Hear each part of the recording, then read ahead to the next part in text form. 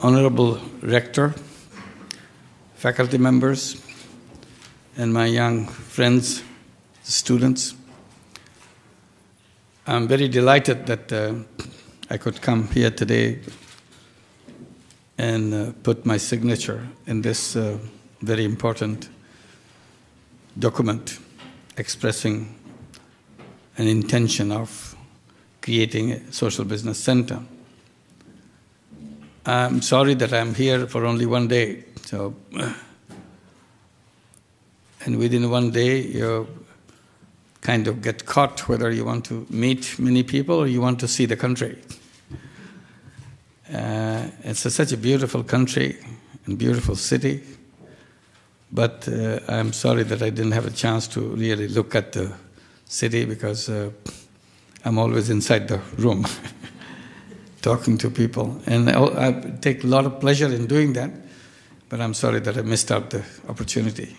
This is my first visit to this country, and I'm amazed by the kind of initiatives that have been taken and all the history and culture of this country. And looking forward to come back now that the Social Business Center is about to be established. That will give more reasons to come back and kind of work together in those ideas. The reason it becomes very important for me, because I always strongly feel that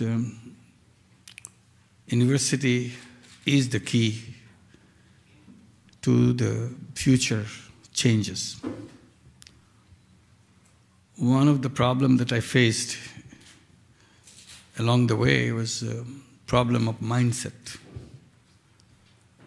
Very difficult to convince somebody on something new that he or she is not familiar about, just because the mind is so made, so blocked. It's very difficult to penetrate in a mind which is blocked out. And that blocking process, mind-making process, comes to kind of a highest point at the university. Because if you can get inside the mind at the university level, you have achieved a great deal because you don't have to have bigger struggle after that.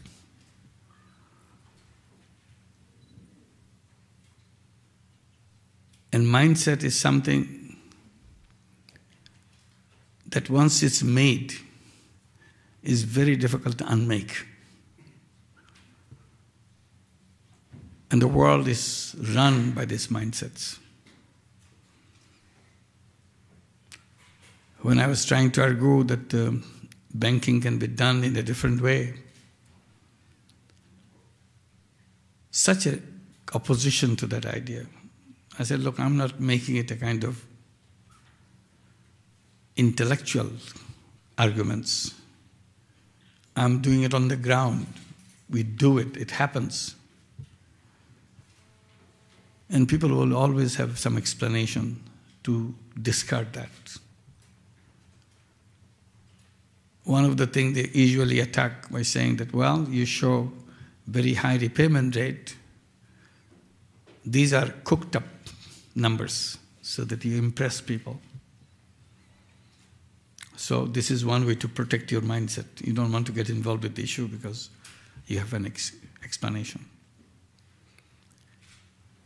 When I did it in Bangladesh, we were very small at that time, few villages. When people looked at it and saw that, yes, it is something significant, they always concluded, well, it can happen to Bangladesh, but it will never happen outside Bangladesh. Bangladesh is a funny country anyway. All kinds of things can happen there. So you don't take it seriously. So after that, you cannot argue. This is not an argument. You simply dismissed because you don't want to take these things into factor in your mind.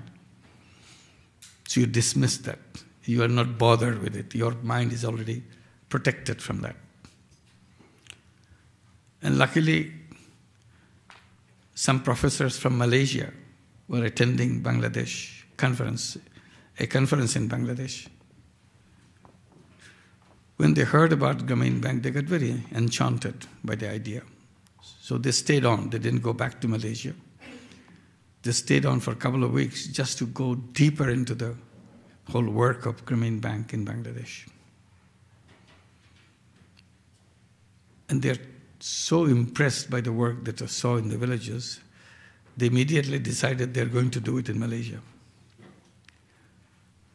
And they worked very hard. This is the first time the idea from Bangladesh going to someplace else. They worked very hard in Malaysia and made it happen. And they laid out a big program in Malaysia, in Penang. Then now I can say, yes, it's not Bangladesh only. There's another country which does it, Malaysia. Well, people came up with their own explanation. Well, it must be something to do with Muslim culture. So don't give up. Always find something to explain it away. You don't have to deal with it. It's a Muslim culture because this is a Muslim country, Malaysia is a Muslim country. I said religion has nothing to do with it. It's a basic human instinct, that's all. No. It will not work anywhere else. Luckily, after Indonesia did the second one, it is spread to Philippines. And they became very enthusiastic. They wanted to do it in many, many places, and it worked very well. When this information is available, they said, oh, this is something to do with Asians. Still protected. So you come up with your explanation why it cannot be done. And gradually, the idea of microcredit, microfinance is spread almost everywhere. It was brought to USA very early on, 1987. One governor in USA, he became very enchanted by this idea. And somebody reported to him how we do the work. So he said he should do it in his own state. This is the governor of Arkansas, Bill Clinton. He invited me to come to Arkansas and see if I can help him set up a Grameen program in Arkansas. So I came there, had a long chat, explained everything. He got very encouraged. He said, I want to do it right away. So he seriously wanted it, and he found his colleagues to get around to make it happen. And his wife became very interested. She became the chairman of the committee to implement it, Hillary Clinton. So it began in Arkansas in 1987, called it Grameen Fund. And as it was expanding, after 2 years, I get a call from Arkansas. Their call is, the question they was raising with me, I said, we wanted to discuss it with you before we take the decision so that you feel comfortable with it. I said, go ahead, tell me what is it. He said, we are going to change the name of Grameen Fund. I said, go ahead, there's no problem with me. I said, no, I have to explain to you why we want to change the name. Every time we try to say Grameen Fund, and people always ask, what is Grameen? So we take about 10 to 15 minutes explaining what is Grameen, what happened in Bangladesh, what happened. Then the question is, what is Bangladesh? So we go for another 5 minutes explaining what is Bangladesh. And Dr. Yunus, and say, what is Dr. Yunus? It takes almost half an hour before we come to the real subject. And after going through everything, they said, oh, you mean good faith fund, meaning on trust you do things. So we decided in the board that we'll change the name, call it Good Faith Fund. So it will spare us this half an hour of discussion. I said, go right ahead, it's no problem. So they changed the name and continued. Then it is spread in other areas of United States, in Chicago, in Lakota tribe region, and Cherokee tribes, all native Indians, and several other places. But gradually it died down as Bill Clinton left Arkansas because he became president. So he went to the White House. Next governor came, he didn't pay much attention. And for several reasons. So they kept saying that, oh, this doesn't work in the United States because people here are so different. What happens in Bangladesh cannot happen in the United States. Our culture is different. Our attitudes are different. Our economy is different. And people are too independent-minded. They don't want to join groups. They want to do it individually. Every time I get into this controversy, I always said, well, I can hear everything you said. You can go on listing why it cannot be done after you have said it for 10 hours, and I'll say only one sentence. It can be done, only you're not doing it the right way. They said, no, this is not true, you don't understand. I said, well, this is my position. So gradually they were getting irritated. They said, why don't you come and do it for yourself? Show us that it can be done. And I took it seriously. I said, yes, you give me the chance, I'll do it for you. So someone provided the money in New York City. So in 2008, January, we started the program in New York City, called it Grameen America. And it worked very well. We continued to expand. Now we have 4 branches in New York City.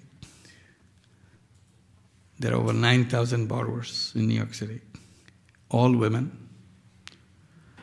Average startup loan, first-time loan, is $1,500. Repayment rate over these 4 years has been 99.3%. So now nobody asks me that question, that they are different, they are something, our culture is different, our people are independent. We do it in the most difficult area of New York City. Jackson Heights. We started with Jackson Heights, which is very difficult in Queens. It's difficult because there comes very low income, very poor people live there. Mostly immigrants coming from many different countries. Someone is explaining Jackson Heights that if you allow them to fly their national flags on this any block, it will look like United Nations. Every country flag will be there. They can't understand each other's language.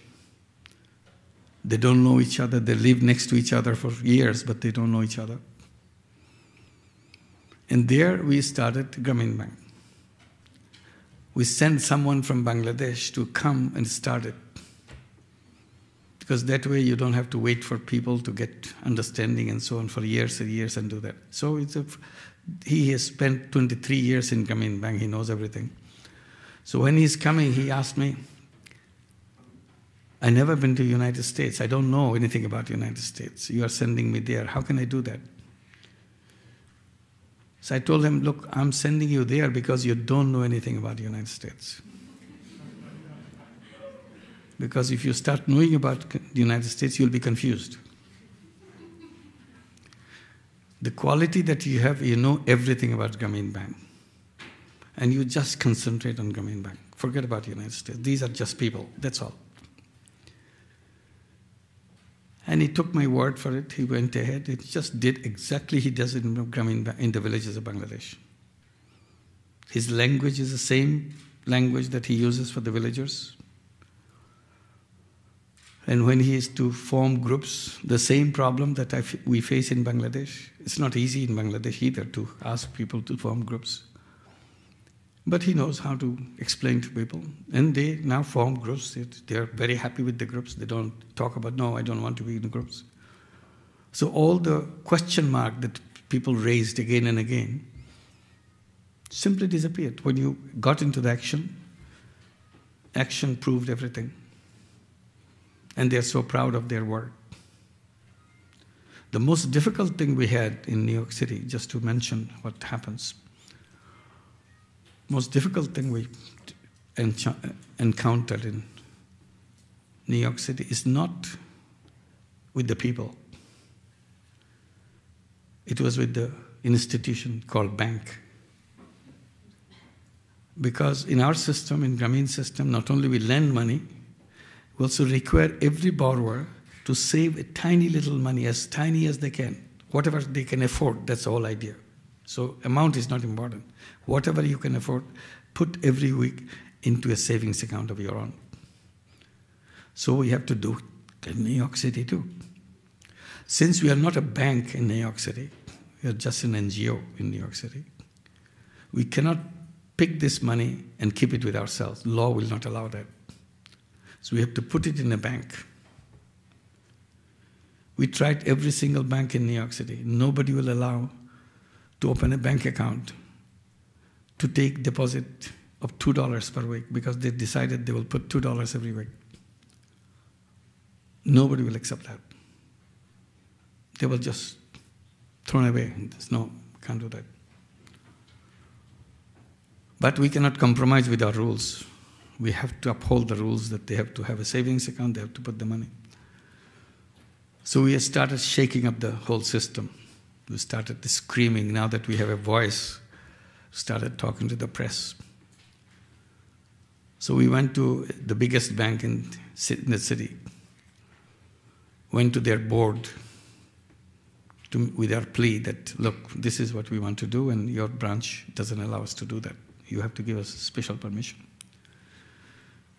Seeing the sensitivity of the whole issue, because if they reject us, we'll go and tell the press. And they won't look good that they are rejected the approach by Grameen program. They could not accept poor people's money. So the board said, yes, we'll instruct the branch to accept your money. We were very happy that we have a permission now with the resolution passed by the board. We come to the branch. Branch says, they can say anything they want, but I'm not going to take it.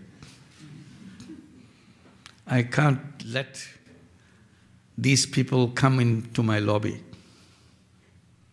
because they don't look good, because they are coming from poor families. They don't want to see them wandering around in their office. So they had to be pushed by the CEO of the huge big bank to telling his branch manager to accept this $2 deposit. That was the biggest hurdle because we had to move so many people, push so many doors to make it happen. Otherwise, everything worked very well. 2 years down the line, after 2008, in 2010, we were visited by a very important person. She looked around, looked at all the things that we did. She said, we want it in Omaha, Nebraska. Can you do it in Omaha, Nebraska? We said, okay, we'll do it in Omaha, Nebraska. You provide us the money, we'll do the job. Same thing we do here. So she immediately said, whatever money you need, I'll give you. So we started 2 years back, a branch in Omaha, Nebraska. It runs beautifully. Last year, we are invited to open a branch in Indianapolis. So we had another branch in Indianapolis. And that is running very well, too. This year, we are invited to do it in San Francisco. Our branch in San Francisco is 2 months old now. Next branch is coming up in Detroit. And then Charlotte, North Carolina. The reason I'm saying all this, if you just verbally argue, this cannot exist. Simply will argue it away. But the only way I found that to convince people is to get it done. Once you get it done, it's very difficult. You try to dismiss it, as I was explaining how I was dismissed, that it can be done only in Bangladesh, only in Muslim country, only in Asia. Still, you have to come around to address that issue, why it happens. You can say you are manipulating your number, you are deceiving everybody else, but you can't come up with the concrete evidence. Ultimately, the reality has to win. So I always try to take the path that way, find it much easier to let people understand, let people accept things when it is real, rather than in a verbal debate. So that brings me back to the university again, the point that I was taking. Most of the universities are concentrated in a discussion in the classroom. As a result, we create our own imaginary world. And that imaginary world, whether that has any reflection of the real world or not, sometimes become very questionable. When you come out of those classrooms with all the things that you created in your imagination, when you face the world, it doesn't work out. Because your world and the real world has a big gap. And then you do what? You blame the real world. Say, this is wrong, this is not right. That's where your difficulty is. You're not saying your thinking was wrong. Your conception was wrong. You don't blame that. You're blaming what you see because it doesn't fit into your idea. In early years, I came with one realization within myself. As I was teaching in the university, and the reality of the problem in the next door village, extreme poverty, extreme hunger. And I was trying to see if, since I know that economics that I learned has no application to these people, no matter what you say, it has nothing to do with these people. And I realized that in that way I have wasted my time. And in the process I became a useless person. I'm not useful to anybody because whatever I know is not usable for them. So I came to the conclusion, I said, forget about what I learned. Let's put it back. Why can't I just become a normal human being and try to stand next to another human being and see if I can be useful to him or her in some way, whatever way. I don't know whatever way. But my human instinct probably will guide me because my knowledge doesn't guide me. It doesn't help me anyway. And that was my beginning. And then I was trying to find a person in the village, if I can do something to be useful to him or her. And that was my kind of mission every day. I go out and go around, talk to people, see. And that's how I bumped into the loan sharks, and the whole story of microcredit began. But the point I was going to make is not microcredit, about my realization and my acquaintance of the village.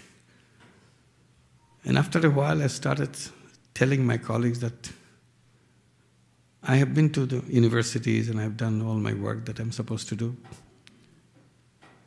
But now I feel I'm in the real university. The village is my university. I learn a lot from that, which I never learned before. And I'm happy that I'm a student of this village because they tell me, they teach me the real thing. It's not somebody cooked up, made up stories. These are real. This is their life. And I try to absorb as much as I can. And I see the world completely different way now than I did before. When I came, when I was visiting, when I was trying to explain their life, trying to address their life, I felt like a bird flying very high and look at them with a bird's eye view. I see everybody, I know everybody, everything, I see everything. And I had the false arrogance in me that I know everything because I see everything. When I was in the village, a sudden realization came to me. I didn't see anything before. For the first time, I'm seeing them. What I thought flying high over the sky, what I thought was I was seeing actually is my imagination. I made up those stories, seeing little things, but I made up the stories about people because I didn't see anything clearly. It's hazy images. And with those hazy images, I made up all kinds of stories about them. Now I see them very clearly, very sharp images. I said, previously I used to have bird's eye view. Now I have worm's eye view. I see things very clearly at a very close range. And I have no mistake. Then things become much more simpler for me. Because now I see where the space, where is the blockage, and how things react. That worm's eye view has helped me enormously. And I always try to go back to, whenever I try to do something, go back to that, acquiring that worm's eye view so that I can get it started. If you'll see through my work, there are two characteristics in my work. Now, looking back, I'm just analyzing myself. One, I've done things which I know nothing about. And I did it very comfortably. I didn't worry about it. I didn't worry that I didn't know anything. Why should I do it? I did it very comfortably, with a lot of ease, knowing fully well I have no knowledge of this. And banking is one. I have built up a whole new bank and a whole new concept of banking. I had no knowledge of banking at all. And people ask me, what was the best thing that you had that you could start something like this on your own?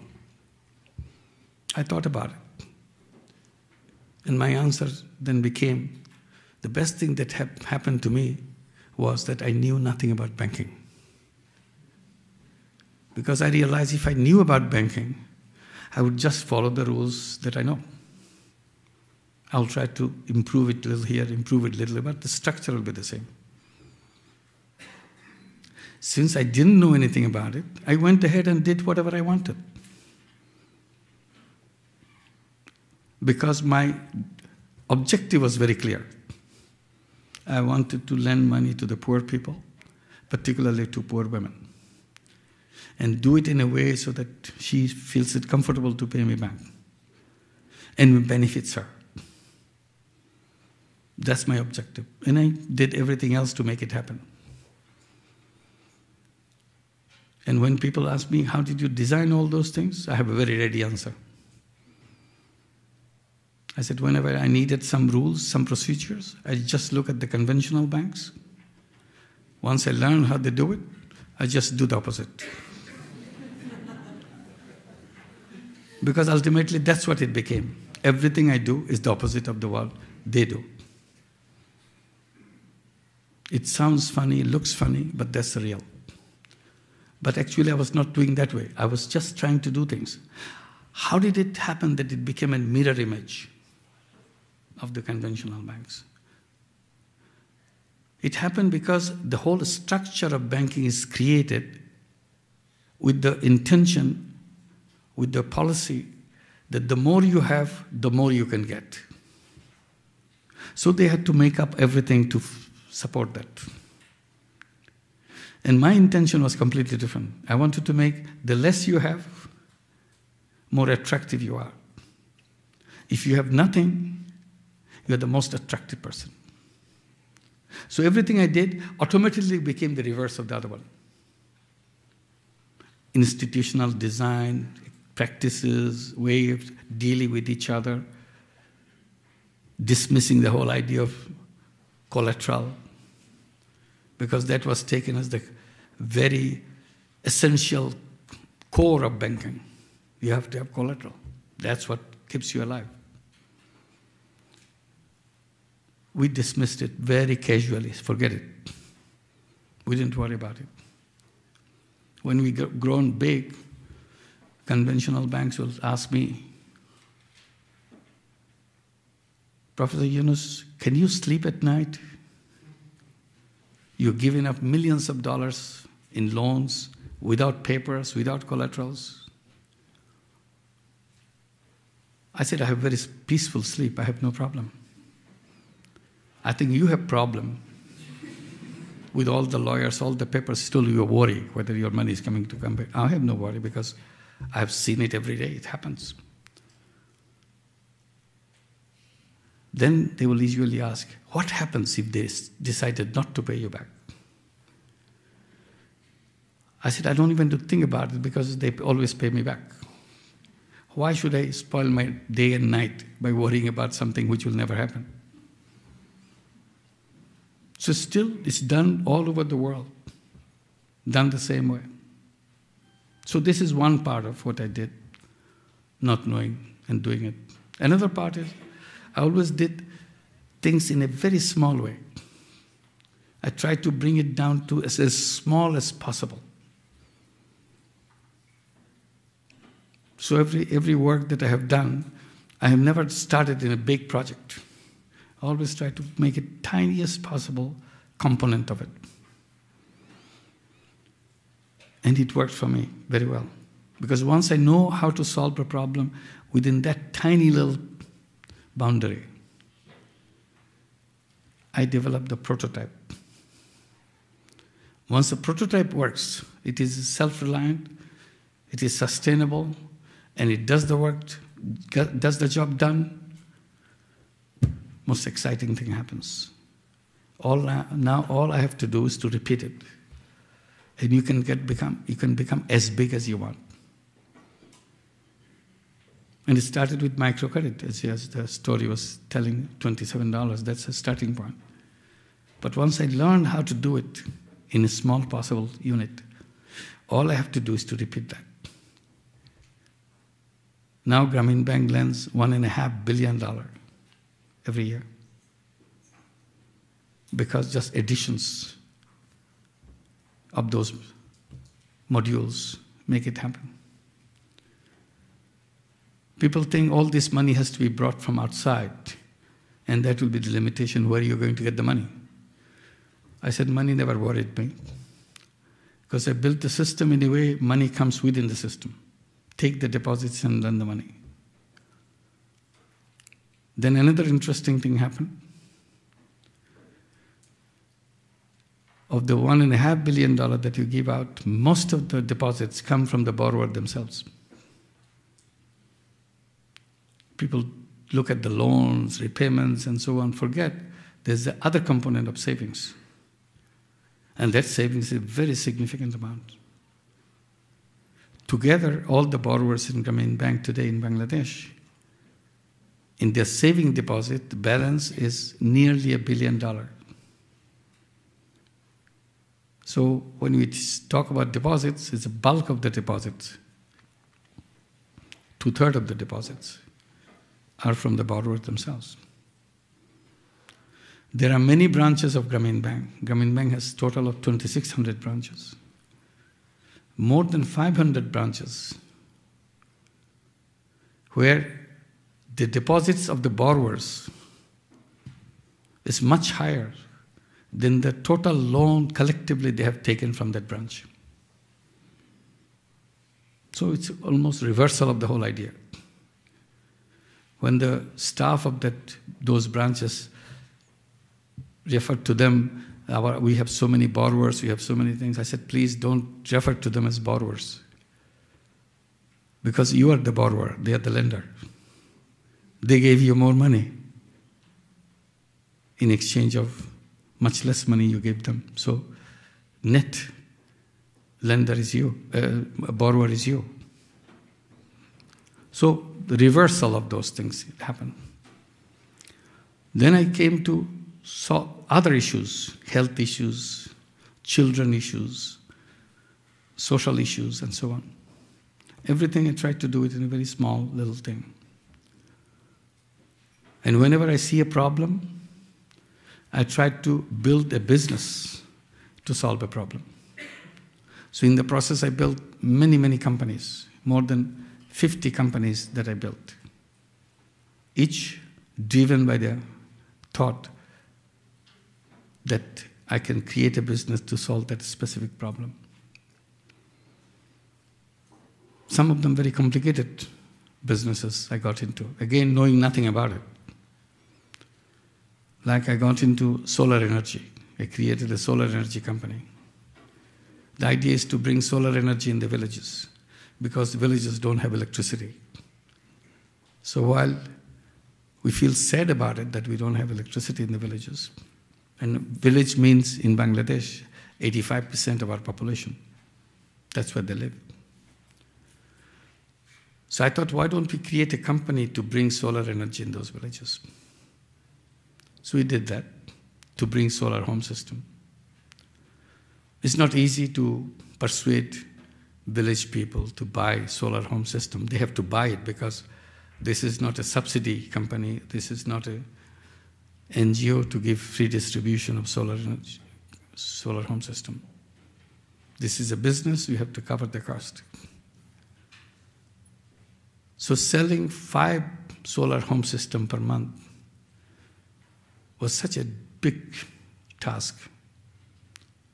And moving from 5 to 10, 10 to 20 was extremely difficult.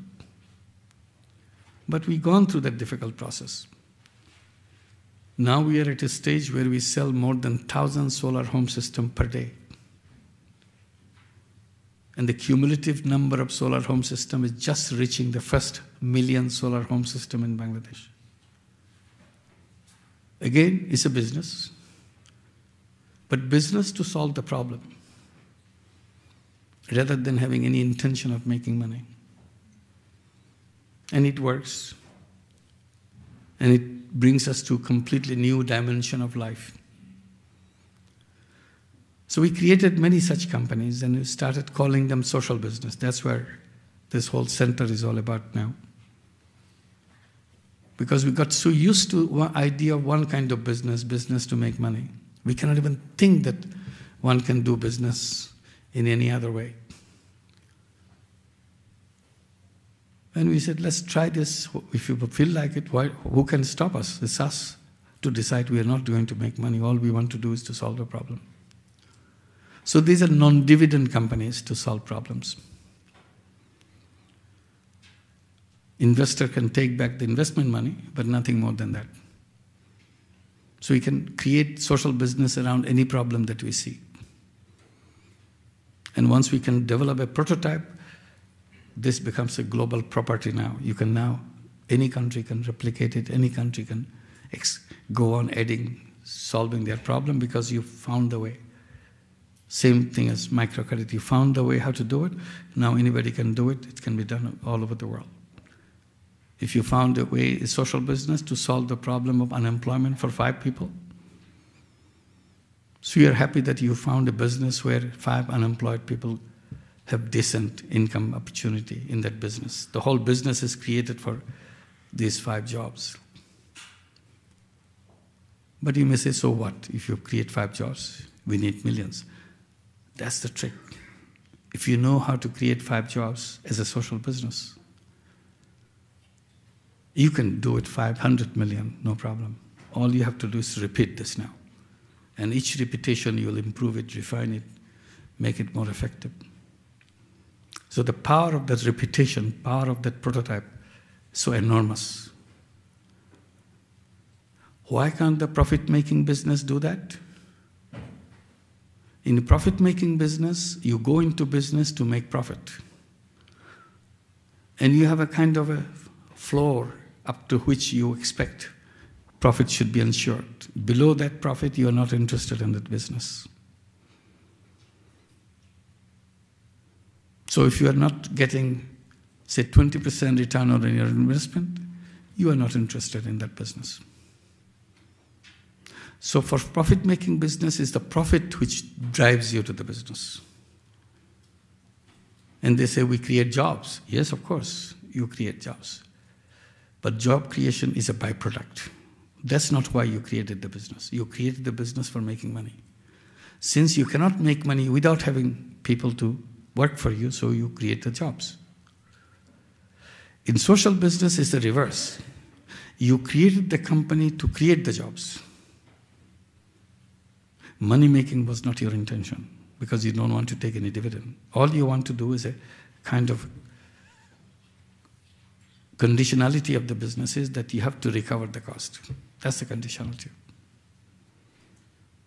So between 20% return, below which you don't want to go as a profit-making business, and 0% return, social business has all this space for creating businesses. Because here, profit-making business will never enter, because this is too low. But social business, they will be so happy because they cover the cost. That's the whole purpose. They are not interested in making any personal dividend. So that space can open up a door for many, many, many employment opportunities. So you can start with that. So this is another dimension to social business. And social business is about creative power of human being. How to bring your creative power to solve problems. Didn't we use our creative power for profit making? Yes, of course. We continually use our creative power to make money. But that creative power is dedicated to making money. It doesn't look at the solving problem. Social business opens up this new door to solve problems. Suddenly you see all your creative power, all your technology that you have in your command can be directed into businesses which you never looked at before. That's the challenge. We can redesign the whole system with two kinds of business. One is profit-making business, another is social business. The last point I want to make about the word social. We use this social for many, many purposes. It's a very popular word. People love this word. So we have social enterprise, we have social business, social entrepreneurship, we have social investments, and many socials. And we have no grudge against any one of them. So we are not fighting with other social and so on, or any other kind of business. Simply we're saying this, the one that we are defining as social business, is a very specific space. It's not any other space, just one very specific space which can be useful in solving problems. If you look at the spectrum of business, on the one side of the spectrum is 100% profit, no social. And then gradually 99% profit, 1% social. And 50% profit, 60% social. 99% social, 1% profit. And then you come to the zero profit, 100% social. That's the space we are talking about. Then begins 1% subsidy, 99% recovery. And go 50% recovery, 50% subsidy, and all the way 100% subsidy, meaning complete charity. So this is the spectrum. We stand right in the middle. And the way I try to explain it, we have a toolbox to address our social issues that we have developed over years. In that we have all these profit maximization, social entrepreneurship, social this, social investments, impact investment, and so on. Everything is there. We are not asking to take off any of those tools out of the box. We are simply saying there's a new tool which is social business. Put into the box. See if you can make use of it, if you find happy with it. So that's the invitation we are making. We have made use of it, and we feel very happy about it, and we see a lot of possibilities about it. You may see the same thing. So we're inviting you to make use of this new tool, to see if you can address the problems that we have around us, if you can found it even in a small way, then can play a fantastic role in changing the world. And we have to change the world. We cannot go on the way we are, because it makes no sense the way we have created this world. I cannot figure out why anybody should be poor. I cannot figure out why any should be unemployment. Why an able-bodied person, a creative person, with a person with tremendous potential, remain wasted away. Is this his fault or her fault? No.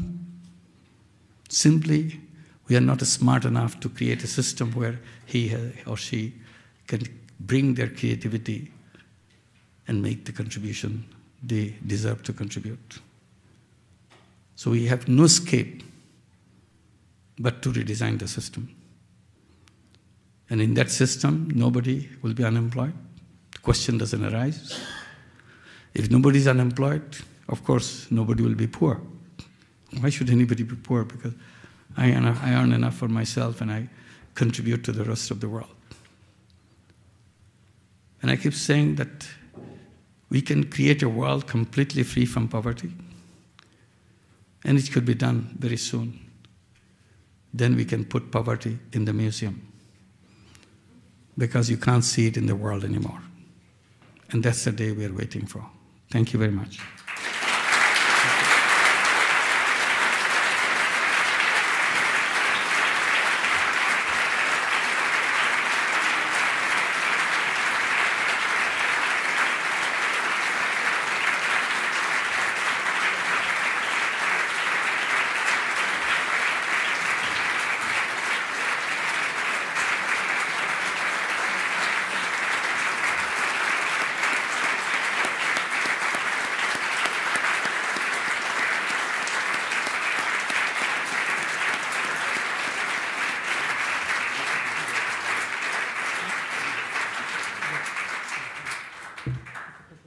Thank you very much. This was really inspiring, and we know now we knew before, but now we are sure we go the right way. Before we open the discussion, we would like to show you a message. It was created by Rifat Sagar from Bangladesh. Okay. And this video message was chosen between, let us see it. Yeah.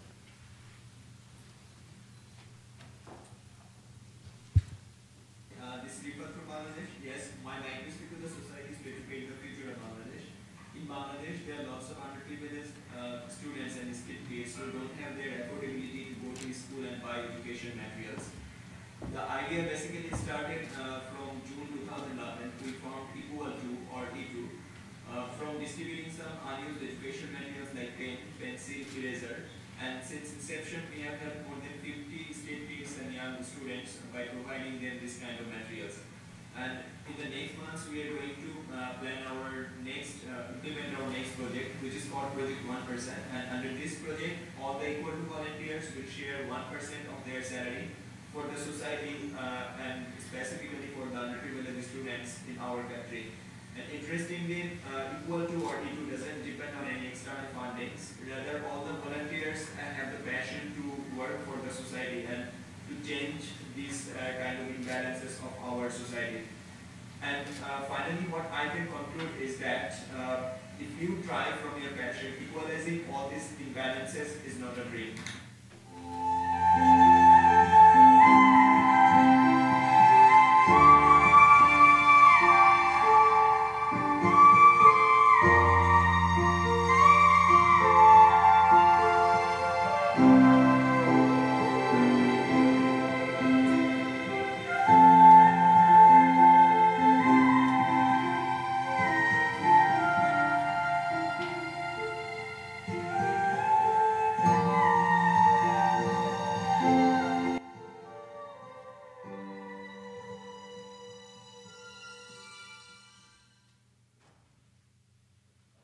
this message.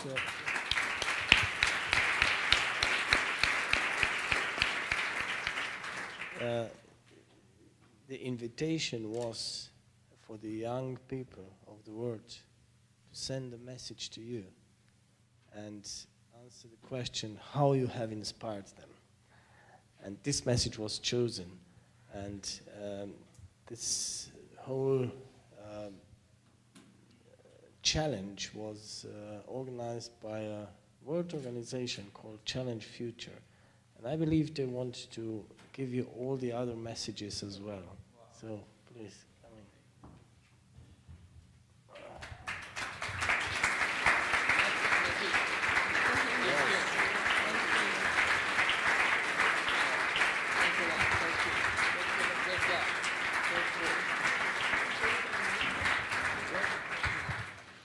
Just to say a few words, not many. Many times during the Out of the Box conference, people mentioned that the future belongs to the next generation. So we are standing here on behalf of 24,000 members of Challenge Future community, young people from 214 countries. And Rifat is a friend of ours who was the winner of a challenge of a message to you. We are here on behalf of the youth you were referring to through the whole conference. Youth, which is already trying to create a new, better world for all by encouraging online collaboration, different competitions. We are also implementing impact projects, local hubs, to decrease the gap between the education, the youth, and the business world.